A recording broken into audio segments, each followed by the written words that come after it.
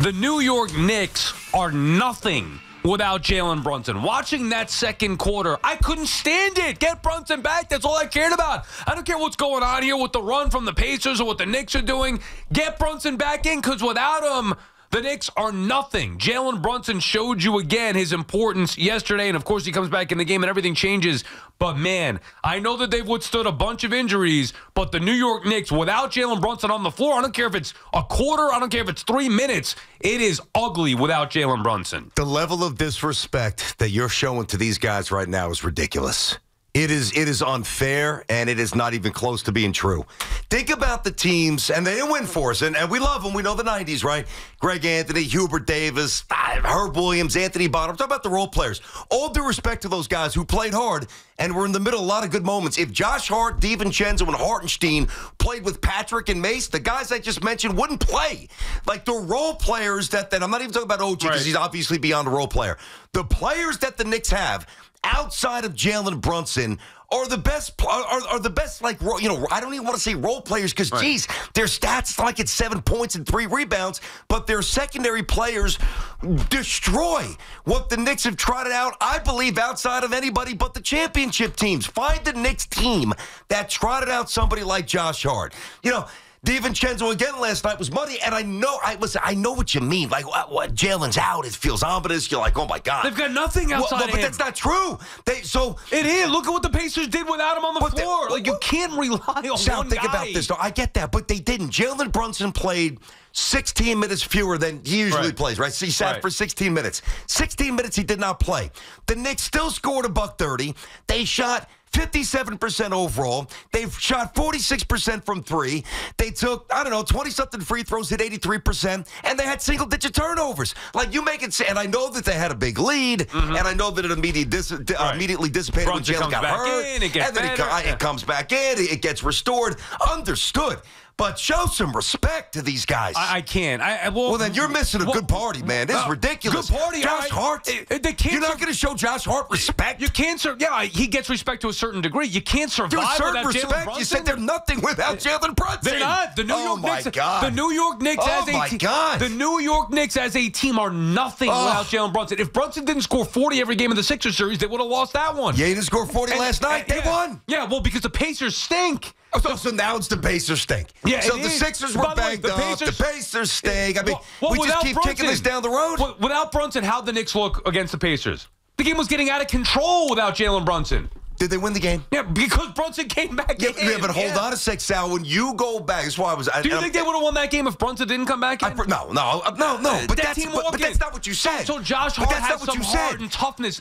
But that's not what you said. Like, if you would have said that to start the show. Yeah, they're nothing without Brunson. That's very different than saying without those guys, they wouldn't have won the game. Right. I don't think I'd react the way I'm reacting, like it's because you're probably right. But here's the thing, like, when Jalen Brunson checked back into that game, and you saw him shooting the free throws at halftime, and he weren't sure if he was going to make it back, like, he was very reluctant to get involved in the action. He sat in the corner. He gave up the ball. Couldn't get past anybody usually. That yo-yo forward, backside, boom, spin by, the footwork sublime. He didn't have it because he didn't trust his foot at that point. And I know what you're saying, Sal. Of course, there's a direct correlation. Brunson came back. The Knicks went on a run. The Knicks won. The Knicks were up 2-0. But early on, when they were chipping away at that deficit, it wasn't Jalen Brunson. It was Dante DiVincenzo. It was Josh Hart. It was Isaiah Hartenstein. Come on. Well, without him, they were not, to me, not worth watching. They were playing a horrible game. And by the way, it just speaks to where they're at. They're not built like this. They're ravaged by injury. It's why I said coming into the postseason that they needed Julius Randle. It is quite obvious to me without Brunson, and we haven't seen it until last night for an extended period. My God. Yeah, these guys play hard. They play tough. They're physical. They're nowhere near good enough to win without him going nuts, whether that's him being in the entire game, whether that's him scoring 40 points. That's right now how they're built, and there's no way that is sustainable to rely on one guy so heavily, even at home, even against a less-than Pacers team. This is not the Sixers, certainly not the Celtics. The Pacers aren't any good. If they were, they would have won one of these two games. Well, the Pacers are soft, and they are absolutely soft. I mean, Halliburton finally decided to shoot. Miles Turner wants to live 25 feet away from the rim. Siakam was invisible for 80% of the game, then he popped in for a minute. They're soft. Right. Listen, there's a lot of things to unpack here. The Knicks are getting a lot of friendly whistles. Let's not obscure that. You got to keep it real. But as you unpack the game, and while I couldn't disagree more, it's your opinion, so I got it. You know what my takeaway was? Honestly, and I tweeted this last night. I don't tweet much after games. Last night I was in a tweet mood because it was we could have gotten the news, and I guess we still can. Jalen Brunson, stress fracture, out for the playoffs. Like, there was a moment where everything was on the table, dude. Right. Like, you don't see a star player, any player, disappear.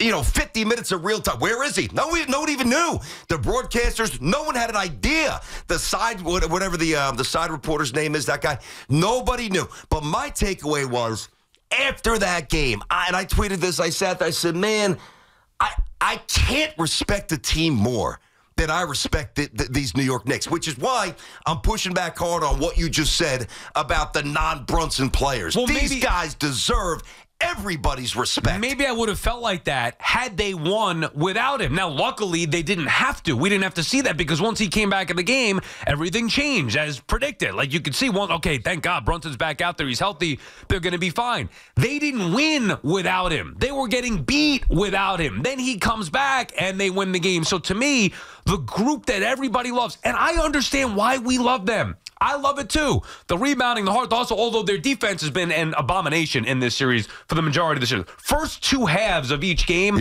they don't play any defense. They can't stop McConnell. Well, I mean, that's one part of it. How about guard somebody from three? I mean, they're just basically standing there watching the Pacers shoot threes. Oh, and by the way, the Knicks, the rebounding machine, maybe they do miss Mitchell Robinson because they're not rebounding the ball as well as they were in the first series. They were plus 12 last night. Yeah, again, you're looking at the numbers. I won't watch the game, then I'm looking at the numbers just to validate what I saw. How many times the Knicks are getting second chances compared to what plus 12. Yeah, plus 12 is plus 12. That's great. They're getting the way the rebounds were going in the first round series. They were getting second and third chances regularly. The Sixers are going one and done. That's not the case now where they're giving the Pacers multiple opportunities on the offensive board, and the Knicks at times are going one and done. So they also have picked it up in the second half of each of these games. First half, no defense, no rebounding. But to me, I come away from that game obviously feeling good that the Knicks won. But the number one thing is, God, this team's got enough. It's not even their fault because they're missing their second best player. Yeah. They're missing Mitchell Robinson. Well, now they're missing their. You're talking about Randall as the second best, or we'll get to OG later. All right, fair enough. And aside from just flat out respecting the hell out of this team, you know what I take away? Like, I think we're missing the mark a little bit too. Like, all right, well, Brunson goes down. And they're getting waxed, and then he comes back, and Brunson has influence in the Knicks win. So I understand the connection, like without Brunson, they don't have a ton. But I would also say that if Brunson didn't have these guys, like with their soul and their heart, I'm not even sure that Brunson would have been able to be Brunson this season. Like, the guys around him allow him to be him, and when it's time for the other dudes to step up, geez. I mean, Greg Anthony shot 38% from the floor. Oh, those 90s Knicks teams, they were awesome, phenomenal. Hubert Davis couldn't play defense. Herb Williams was a stiff. Anthony Bonner stunk. I mean, show some respect. This bench and the rest of the starting five is awesome. I love this Knicks team. Now, I'll get to the Celtics later. Yeah. This series, this team, I love these guys. BT and Sal on the Fan or Friends at Town Fair Tire. Remind you that at Town Fair Tire, you always get the guaranteed lowest price on name brand tires from Connecticut to Maine. Nobody beats Town Fair Tire. Nobody. Steve is in Westport, Connecticut. Steve? Hey, guys. Thanks so much for taking my call. Listen, I just turned 60, so I've had the benefit of, although I was very young at the time, watching the Knicks in 69, 70, and 73. And this is the first time since then, even in 94, where I love these guys. I completely agree with you 100%. But I think my takeaway is a little bit of both of what you're saying. Number one, on Brunson, last night demonstrates why he really is worthy of MVP consideration. Because when he was on the floor, he's the general, the guys defer to him, he's the captain, and the ball does not move when he's out of the game. DiVincenzo, those guys, rebounds, offensive rebounds, they hustle, they dive, but they're kind of looking around like, where's our leader? He's not on the court. And when he was not in the game, it was like, I agree with, I guess with Sal, that was saying, the ball just didn't move. It just didn't seem the same. Sure, at the end of it, they won the game. You look at the game stats, they were great. But last night, it wasn't like Brunson was in the game the whole time and say they won because of Brunson. You could actually see the difference between when he's on the court and not on the court. Mm-hmm. Yeah. And if he was not on the court, they would have no chance. They would never be in the playoffs. Yeah, I understand that. What if Michael Jordan wasn't on the court? Come on. Well, I mean, they did have Scotty and, well, okay, they had Scotty and they had Kukoc later on. Yeah. How many championships did they have? None. Without Michael Jordan, they don't even get to the conference finals, dude. I mean, Kevin McHale was amazing. Is he that amazing without Larry Bird, commanding double teams? I mean, I don't know. I really don't. James Worthy was great. Is he that great if Magic's not filled him, with fast breaks? I don't know. But if Brunson was out and they had Julius Randle, who I'm a big Randle fan. I know you like Randle too, but you've been saying that you don't think the Knicks miss Julius Randle in this postseason. Mm-hmm. Like, for me, that would make a huge difference. Oh, you know what? It sucks Brunson's out. We don't know what the hell's going on. At least they have another go-to guy. I'll give Anunoby a ton of credit because before he got hurt, he was knocking down big three after big three, keeping them in the game. Like, I like the threes. I don't care if you're up 5 and you miss a 3. When you're down 5 and you hit the 3, that to me is a big three-pointer. That's always a good shot as a fan. You're like, all right, here we go. Keep us in it. And Anunoby kept doing that last night. Yeah. But without Brunson, BT, and we saw it in the regular season too when he would go down or have to sit out. God, they just, it's not their fault. It's not criticizing the Knicks. But without Jalen Brunson, they're nothing. I don't think they would have been able to beat the Pacers without Jalen Brunson last night. It does speak to how he should be an MVP. The fact that he got only, 5th place in the MVP voting is ridiculous. You saw the difference in one game last night. I'll admit this. I mean, okay. I don't think they would have won if Jalen doesn't come back. Okay. But that's very different from, how we view the other guys. Two different things. I almost don't want to admit this. Because it's such like a weak loser thought. There was a part of me last night, I'm like, I don't know. Would it benefit the Knicks to just, hey, Jalen, take the night off. We'll see you game 3. Like, I was almost thinking that because I didn't know, and I didn't think it was the nut shot. I think initially I thought it was the nut shot. Yeah, but not keeping him out for an entire quarter. Unless, God forbid, a testicle. I'm not trying to be crude here, but that has happened to certain players. Oof. That's a painful. But there's one thing we could agree on there. Nobody wants to deal with that. The testicular explosion. God forbid. Jesus. Come on, man. I mean, it's happened. But I think Boom was saying this morning that it happened. One of the guys that in the bike tour last year. Anyway, I was wrestling in my mind for a moment. Is it the smart thing to do just to make sure that you win the series or give yourself the best chance to win the series to just put them on ice the rest of the night? Oh, and roll the dice on a win or a loss and theoretically have them come back fresh game 3 on the road. Now, they didn't do that. It worked out. They won. I don't know what the residual damage is going to be. I'm still worried about Jalen Brunson. It's not like like a knee, a little bone contusion, like the foot. I mean, you start thinking Lance Frank, you start thinking stress fracture. It's not a sprained ankle, so it's got to be something with, like joint or tissue.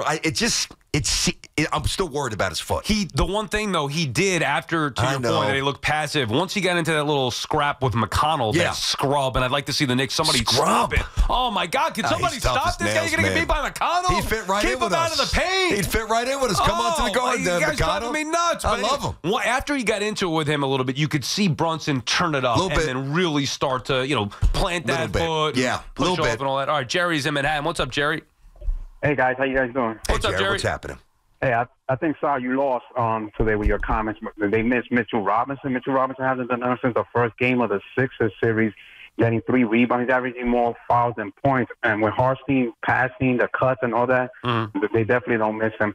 And yeah, also, you're right. They don't miss Mitchell Robinson at all. Right. Yeah, they don't. They really don't. You don't think Mitchell Robinson would make a difference with TJ? He's averaging. Stop looking at the stats, Jerry. Stop looking at the stats and watch the game. Who do you think? Hold on a second, Jerry. You're a basketball expert apparently. So educate us. Who's the Knicks' best rim protector? Like in the paint, defensive. Who is it? Okay. Who is it? It's Robinson. Okay, and how's TJ McConnell look? Little TJ McConnell. How's he looked in the paint without Mitchell Robinson there? It's not because of Mitchell Robinson. No, it's not. Get lost, Jerry. I mean, give me a break. Look, you can say that you don't think Mitch is crucial to this series, as we both have. The matchups, perimeter stuff, yeah, I will say after watching again game 2, I do think they miss him. Now, they don't miss him on the perimeter because he's not that type of defender. But by the way, nobody on the Knicks is defending the perimeter well, specifically in the first half. Pretty good at that. Specifically in the first half of each of these games. First half of each of these games, guys are shooting threes wide open. And even Preston Chachua, who, again, I wanted to see him more on Siakam. Yeah, he's not as good as Mitch. It's simple as that. Mitch at his peak when healthy is an elite rim protector and an elite rebounder. Nobody's debating that. Well, this guy's saying they don't miss him at all. Like, you're telling me where you could maybe snuff out McConnell at that point. Yeah, I mean, Mitch, just having 7'1", McConnell's what, 6'2"? You think McConnell would have the same presence in the paint? No, he's Mitch not there. No, he's not dancing freely in the paint. I agree with that. That's just one little point. So don't say that, like, the Knicks don't miss Mitchell Robinson. Now, to say that they can win the series without him, agreed. We said that yesterday or 2 days ago, whatever it was. That's a different story. Oh, my goodness. You can't say that they don't miss him. Like, all right, well, they don't miss Bogdanovich. They don't miss Mitch. They don't miss Randall. Yeah, they don't miss anybody. So far, they don't. They keep winning. Yeah. I mean, I know what lurks. Yeah, well. That's going to be different. Come up and just enjoy this, please. Yeah, I know. Just enjoy I'm trying this. to. Zach is calling from Rockville Center. What's up, Zach? That's going to be tough. Now, Go home, go in your closet, and put your doink costume back on because all you've been doing this entire postseason is trashing the Knicks. That's not true. What a revelation. Zach, that's not true. The best player, and they're not as good. And it's not even the fact that it's Jalen Brunson. It's their point guard. It's the quarterback of the offense. They're already depleted, and all you've done is trash this team. That's not true at all. That's not. You take away the best player, and they're not as good. Yeah, no. I didn't say they're not as good. Zach, clean out your ears because I'm going to say this for you clearly. I didn't say they're not as good. I said the Knicks are nothing without Jalen Brunson. Now you go back in your closet. Get out of here. One thing I will not tolerate is the Knick unabashed fanboy. Here's the thing. Knick fans, you don't want to hear this? Get your brooms out. Because if the Knicks do advance, and I believe they will in 5 games, they're getting swept by the Celtics. I'll worry about that. That's going to be the comeuppance. They're going to get swept and beat to a pulp, and the Knick fans are going to crawl back in their corner. Oh, I thought this team was better. I've been saying from the beginning they missed Julius Randle. You're going to wish you had Julius Randle healthy. By the way, BT, it's not even a knock on the Knicks. Like, they have no chance because they're depleted. We'll get to OG in a minute. Knick fans, enjoy this run. You're talking about championship. You're talking about going far. Enjoy this because this is it. Well, beating the Pacers is going to be the high point of the next season. I got a little news for you, and I know who your boy is. That will be John Starks, who's at every game. And by the way, Stephon Marbury has suddenly inserted himself. He was there again. And I love replay. I love Starks too. If Starks was on this team, he's going to be doing a lot of cheering because he's not going to be playing. That's how much better the guys on the court now are than John Starks. And if that offends the old heads, and I'm one of them, tough. Because you talk about like the fandom and the fanboy. Right. Now, there's elements of that seep into, but also being able to look at a player from an era that was very important to either you or others, and me as well, because we're basically the same age and we love those 90s Knicks, and not appreciate the progression and the more skill. Dante DiVincenzo is simply more skilled than John Starks. No, I don't think so. Well, he is. I totally disagree. I think they're similar. He's a better athlete. He's got a better handle. He's a more consistent shooter. No he way. Is. Nah, he's a better passer. Yeah, in a different NBA where nobody's playing any defense. That, but I get that. No, hey, by the way, nice shot by DiVincenzo last night. The Knicks get a rebound under a minute to go, and this guy's chucking a three immediately. From three. Yeah. Well, hold the ball, you knucklehead. That was a quick one. Yeah, that was a quick one. But listen, hold on. What we can't do here, we can do it, but we're going to call people out for doing it. And we're going to overly romanticize what those Knicks were they would be back in the day. I'm with you. But this is the same kind of character, and I'm stunned that you don't – I don't mean championship. They can't win the championship this year. They're not going to beat the Celtics. But to not appreciate it more than I thought you would appreciate this more. Here's why. You do. I respect Josh Hart and DiVincenzo and the way the Knicks play. That has taken almost precedent over the greatness of Brunson. The New York Knicks, like back in the 90s, if you say, hey, you take Ewing off this team, the Knicks would be nothing. And that would be accurate, right? The Knicks would be nothing without Ewing. But it was always about Ewing. It wasn't about, oh, look at the heart that they've shown and the toughness. It was about Ewing first and foremost. Now it's become, oh, my God, look at these role players. These guys are great, and they're deep, and they're hard, and they play so tough. Yeah, that's great. That can only take you so far. Without Jalen Brunson dropping 40 every night, which he has done when healthy, without Brunson coming back from an injury last night, whatever it may be, how severe it may be, being the hero, this Knicks team, the little engine that could Knicks, they're nothing. I can't prove this, okay? But, Patrick seeped into it again, role players, supporting cast. Patrick Ewing and say Pat in his prime, mid-20s, 26, 27, like Jalen, goes down. And you're trying to win with the guys, we all know who they are. That team, minus Ewing, playing this team, minus Brunson, would get smoked. These guys would smoke those guys. I'm not so sure about that. Smoke show. BT and Sal on the fan. We'll come back on the other side. We'll got to get into OG and the injury and the impact that would have on this team, and maybe a reason for it. I mean, is there something to the minutes from Tibbs? We'll get to that and your calls on the other side. 877-337-6666.